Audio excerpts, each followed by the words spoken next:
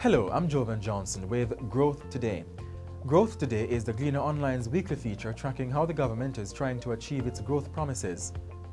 In this week's episode, we'll be looking at how the government sees the diaspora helping it to achieve its 5% GDP growth in 4 years, the 5 in 4.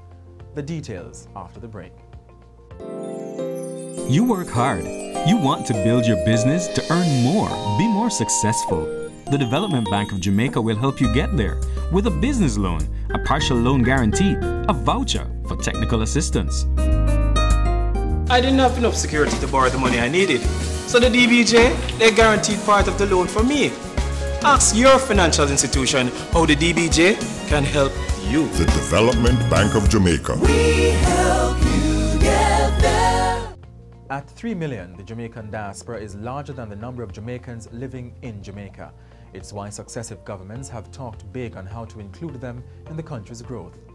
Members of the diaspora already contribute more than $2 billion annually in remittances.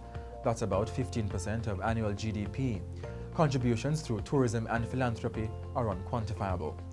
The Economic Growth Council, EGC, which is leading the 5 in 4 campaign, says the power of the diaspora has to be harnessed to help get the growth target.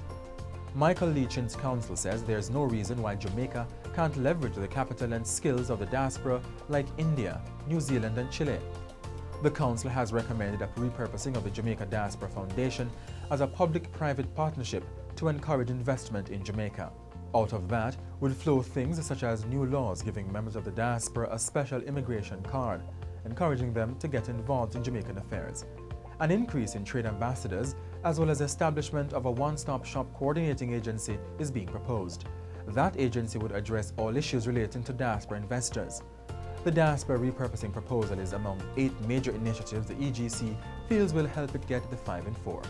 The Cabinet has not yet given its final approval of the proposals, although a signing took place on Monday. And that's it for this week's edition of Growth Today. I'm Jovan Johnson.